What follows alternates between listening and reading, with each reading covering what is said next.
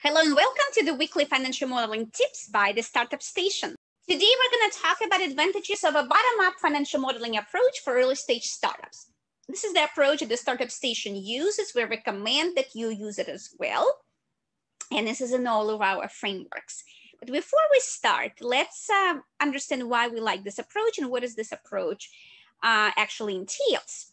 Right? So in the bottom-up approach, you are working with strategic decisions. Right, so you are modeling business drivers, which represent your decisions, which represent your go-to-market strategy. You're also modeling the business logic, which convert these decisions into the financial data, which are your revenues.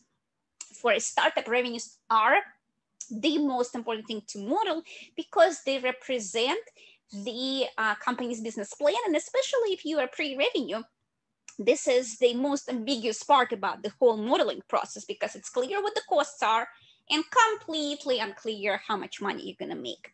This approach is also useful if you're going through a turnaround, if you're launching a new initiative, or in general, if your business is small, where you need to model your strategy on a granular level. What happens as a result, right? What are the advantages of this approach is that you have revenue goals which are connected to your company strategy because they consider your capital constraints, your labor constraints, your regulatory requirements, as well as the product development timeline.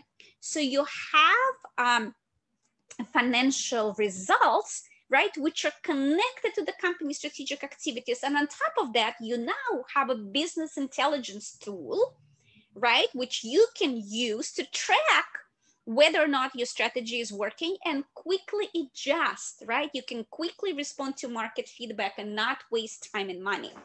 If you do not do it, you will just have a reporting tool, right? If you don't track your strategy, you will just know, oh, I didn't meet these results. I don't know why. Oh, yeah, I met these results, but how do I ensure I'm going to do it again?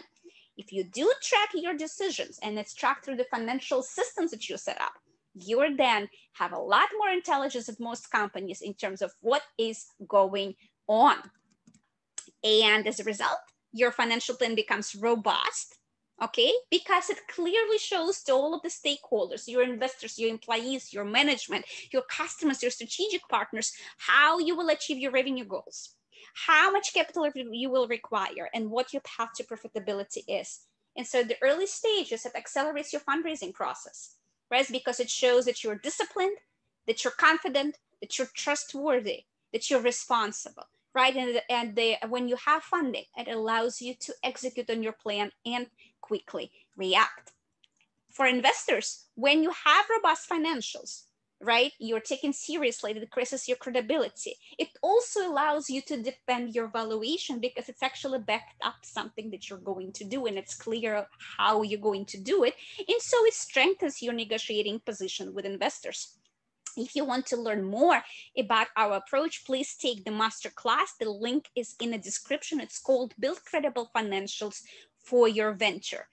And if you like this video, please comment, like it below, and sign up to our YouTube channel for more financial modeling tips every week. Thank you, and I will see you next week. Bye.